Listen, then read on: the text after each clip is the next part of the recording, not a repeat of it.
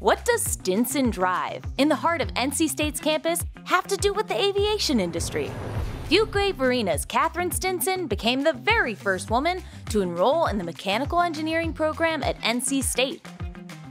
She wanted to be a pilot, but when she met Amelia Earhart, the famous aviator told her, "Don't become a pilot, become an engineer." So she did.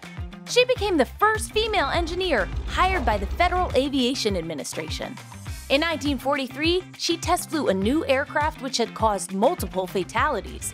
The wings vibrated like harp strings, but when asked if she was afraid, she said, "Of course not, we had parachutes." Her FAA standards helped create the supersonic Concorde, which travels twice the speed of sound.